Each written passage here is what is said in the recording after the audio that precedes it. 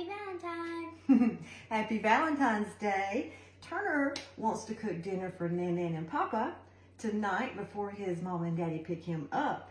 So he's going to make us some Copycat Olive Garden chicken pasta.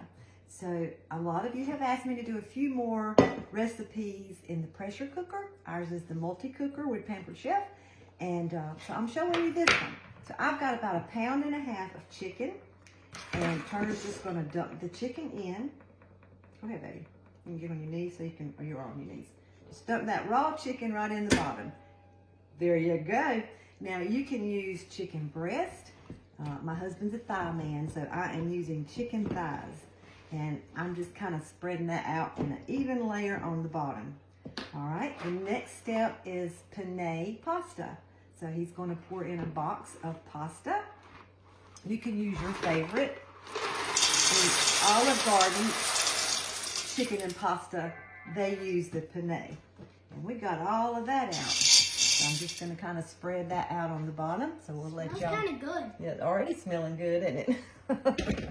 Okay, the next step is going to be to add our Olive Garden signature Italian seasoning. So that's what makes it the Copycat to the Olive Garden, and we need 3/4 cup of that. You want Nan to pour it? You got it. Okay, just pour that right on in there. I went ahead and put it in the measure-all cup. And I'm gonna go ahead and pop that down. Why does it look like sauce? It does look like sauce. So we got every last drop using that measure-all cup. All right, Turner, and then I'm gonna put just a little bit of pepper. It calls for about 1/2 teaspoon of pepper. So I'm gonna grind some fresh black pepper in there. And then the other thing we need is 8 ounces of cream cheese. And I've had it sitting out softening for a little bit. You want to just dump it in? There we go. And I'm going to just kind of put it in the middle a little bit. So again, I will let you see what this looks like. You probably can see. Now he's going to pour in a box of chicken broth. It calls for 3.5 cups. But there's only 4 cups in there, so we're going to go ahead and pour it all in, baby. I already opened it. Yeah, pour it all in. And that's it. Dinner is cooked for Nan and Papa. It's going to be delicious. My 7, he'll soon be 8. He'll be 8 next month. Can't believe he's growing up so fast. Smells good, don't it? I ate it so much. He's going to know how to cook. Some lady's going to be lucky one day. But Nan's going to be real picky about who that is. Okay, the only other thing we have to do, and I'm going to share this recipe with you. I'll be grating some Parmesan cheese while it cooks to put on top when it's done. Now, it calls for about 1/4 cup of sun-dried tomatoes, diced or sliced and dried.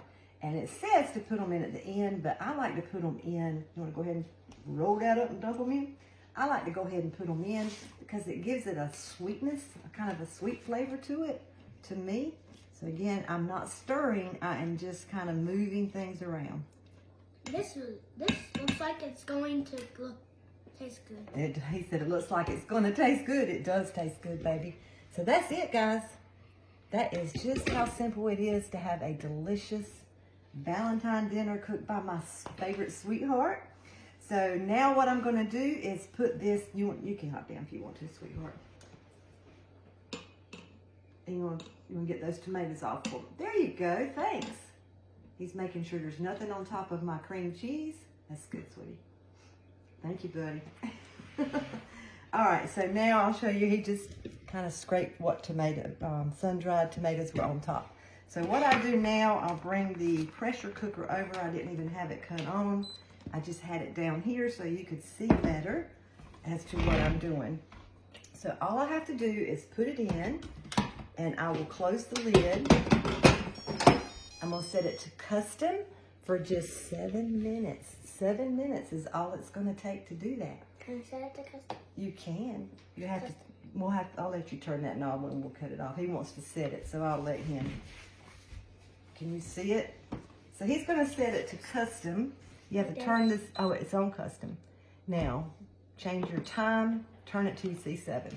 He's gonna change the time to 7 minutes, and don't hit start yet, baby, but then we'll hit start, and once it's done, I'm going to let it, you're at 7 minutes. Perfect. Y'all can see what he's got done. He's going to know how to cook and use all these appliances.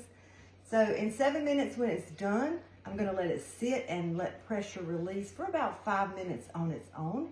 And then we will manually release the pressure with a push of a button. Then we'll open it back up and come back on and show you what it looks like and add our Parmesan cheese to the top. So thank you so much for watching. You want to come tell him bye-bye? He may not be here when it's done. His mommy may be here to get him. Wish him happy Valentine's Day again. Tell him bye-bye. Bye. All right. Y'all stay tuned. We'll have it done shortly.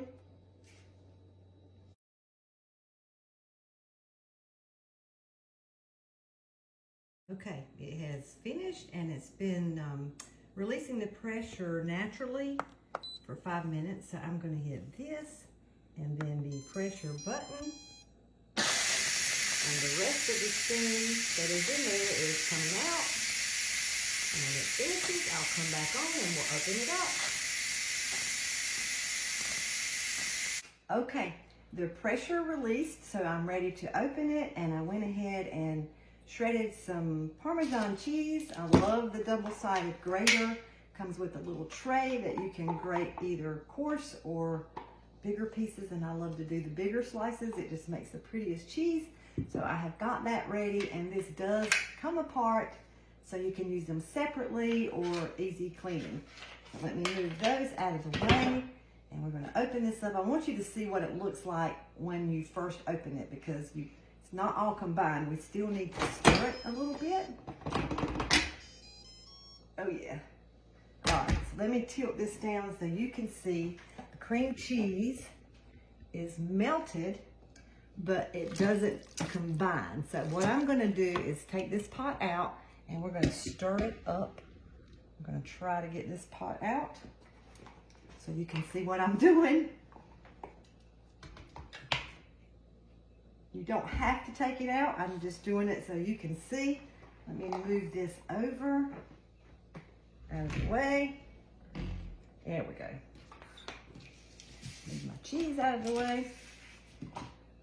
Turner did want to start it, and I didn't start it in the first part of the video because I wasn't sure what time my husband was going to be home, and it only takes 7 minutes. So I wanted to wait and start it until I knew my husband was closer to being home. So I did a little clip of him starting it. Y'all tilt this down so you can see what I'm doing. He sat there and watched it as it built up pressure. Oh, I wish y'all could smell this because it smells amazing. So you're just gonna simply just stir it around, and all that cream cheese and dressing is coming together and it's melted. We just have to stir it. That block of cream cheese that was on the top melted fine. It just needed stirring. Oh my goodness gracious, y'all. Makes a lot. I promised him that I would take a bowl. They live right beside me. So I promised him I would take him some over to his house too. I'm gonna see if I can pour some in a bowl.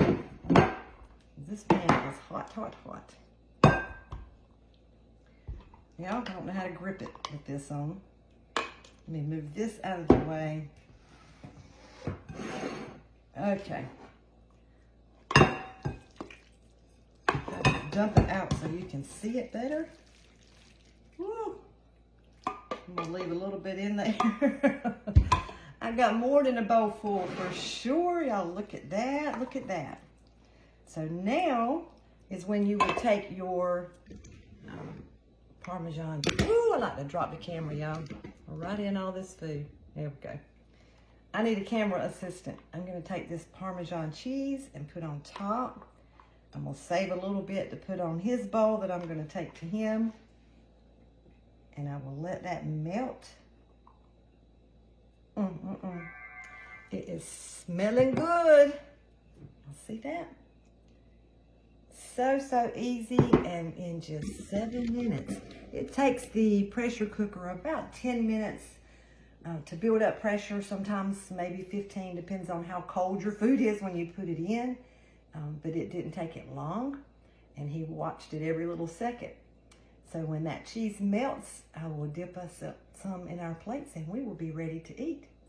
I'll take some pictures of it so you don't have to sit here and wait and watch it melt, but it will melt. Now I can put this in the oven. This is our medium serving bowl. It's oven safe and microwave safe. So I could put it in there if I want to, but it's warm enough that that cheese is going to melt nicely. I'm sorry y'all aren't here to have some with me, but I will share the recipe in the comments. And I hope y'all have a wonderful Valentine's Day. And thank you for watching. Good night.